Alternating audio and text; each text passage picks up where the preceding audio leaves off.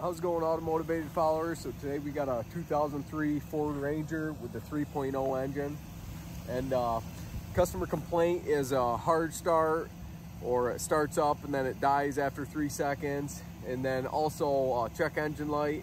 And I erased the codes already, and I reset all the PCM memory just to see if I could see some different data like the long-term and short-term fuel trims. But it was having bank 1 and bank 2 fuel system too lean for the check engine codes, and I want to show you guys what I'm seeing.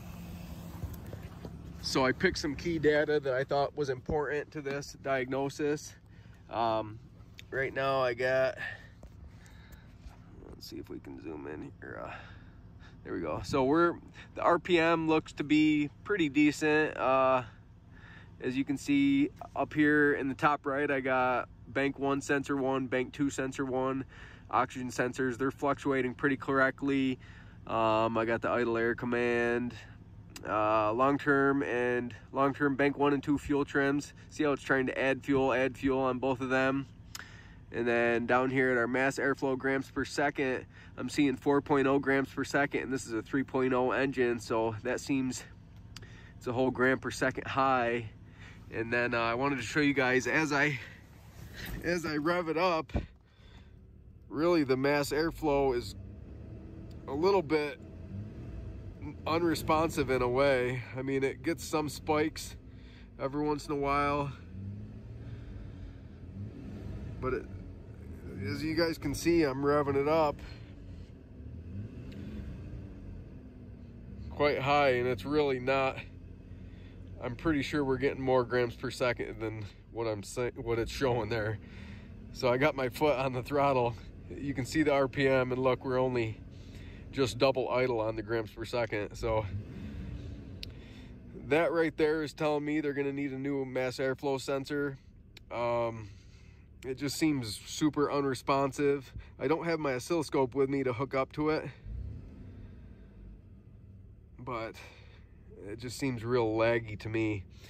I was gonna try unplugging the mass airflow, but I don't know, I guess we can try it and see how everything else acts. But right now I'm leaning towards the mass airflow. I've been dicking around with it for a little while, and it just seems real laggy to me. Like, as soon as I hit that throttle, that should spike. Every other mass airflow I've ever seen spikes up. Like, I've seen 100 grams per second on a lot of mass airflow sensors, and right now I'm kind of tapping this throttle fast, and you can see every once in a while it does a little burst like that. But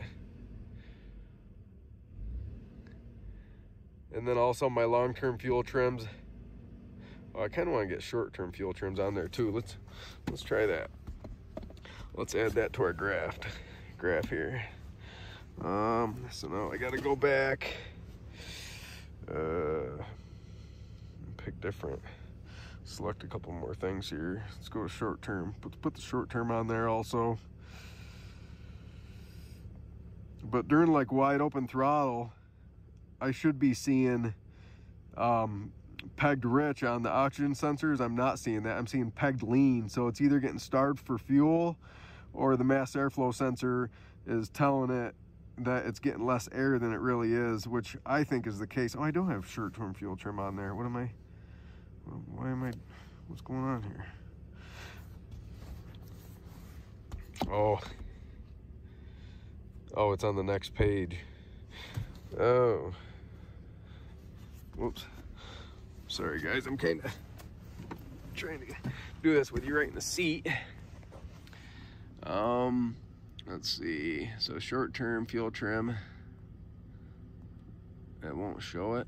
Oh, it won't let me pick it. All right, let's take away mass air voltage and idle air control, and let's put our short terms up on here. I guess it's only allowing me to have so many on the screen. All right, let's see how the short term acts under wide open throttle. And also you can see the oxygen sensors right there, and it's pegging it pretty lean. Every once in a while you see them two oxygen sensors go rich, but let's shut it off and start it back up. And I kind of want to show you guys the situation the customer's been having here. Let's see if I get my data back. And as you guys can see, even with the engine not running, I'm getting 0.11 grams per second. I don't know if that's quite a problem. It could just be, you know, a little bit of voltage running through that line. I don't know if you guys can see the lights dimming.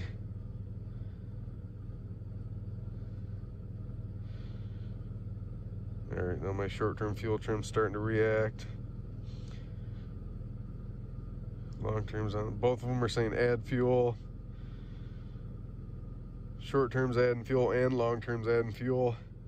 I don't have my fuel pressure gauge with me today. I might have to come back and start this video back up, but at this point right here, okay, so it's calling for more fuel. The mass airflow is high, so we're getting more air than it thinks, so it's telling it to add more fuel.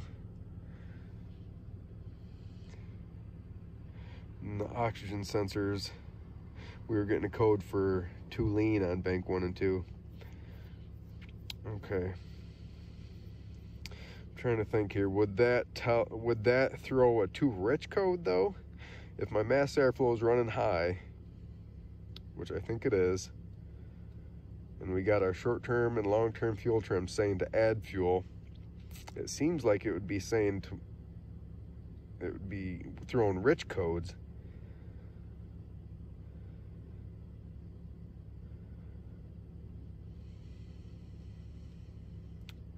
So our fuel trims, our short-term fuel trims are coming around 0 now, but our long-terms are still super high.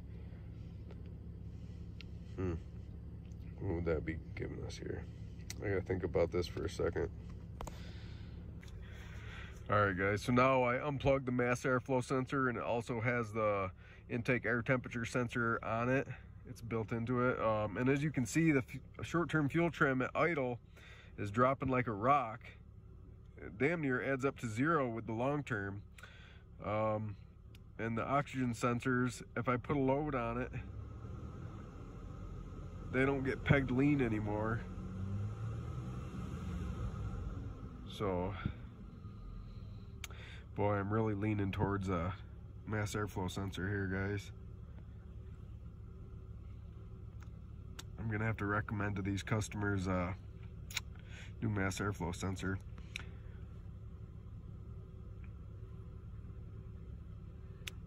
Unless you guys see something I'm missing.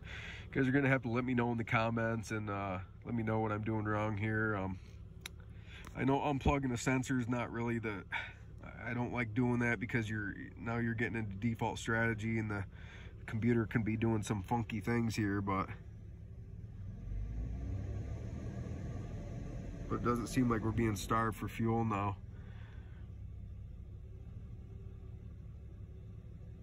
Because with the mass airflow plugged in and you hit the gas like that, it'll go pegged lean. And then, well, it is, well, yeah, now it's not. So obviously the vehicle is able to overcome.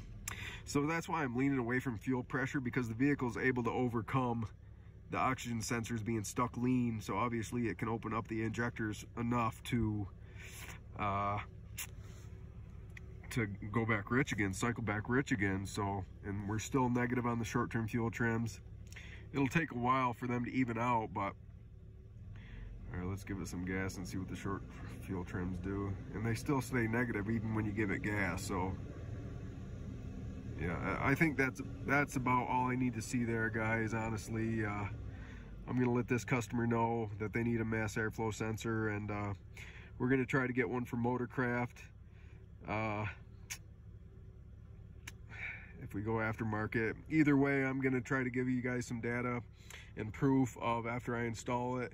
It's getting a little bit late out though, so I may not be able to give you guys proof. I hate doing that, but I'm pretty confident in letting the customer know that they don't have a mechanical issue, they don't have a fuel pressure issue.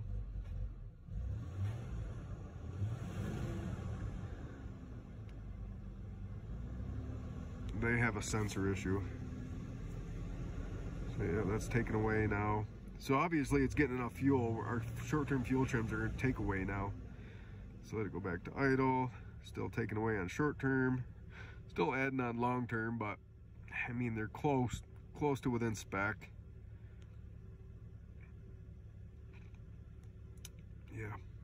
Yeah, I'm pretty comfortable calling the mass airflow on this, guys.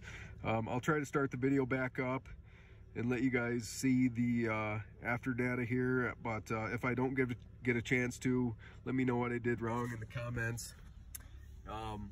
Give me some feedback, and at the end of the video I'm gonna do a text of how it turned out if I don't get to film this, because these customers need the vehicle back pretty quick. I'm gonna try to film it, but either way, I appreciate you guys watching Automotivated. Please leave all your comments down below. Hit that like button and please subscribe. And as always, thanks for watching Automotivated. Until next time.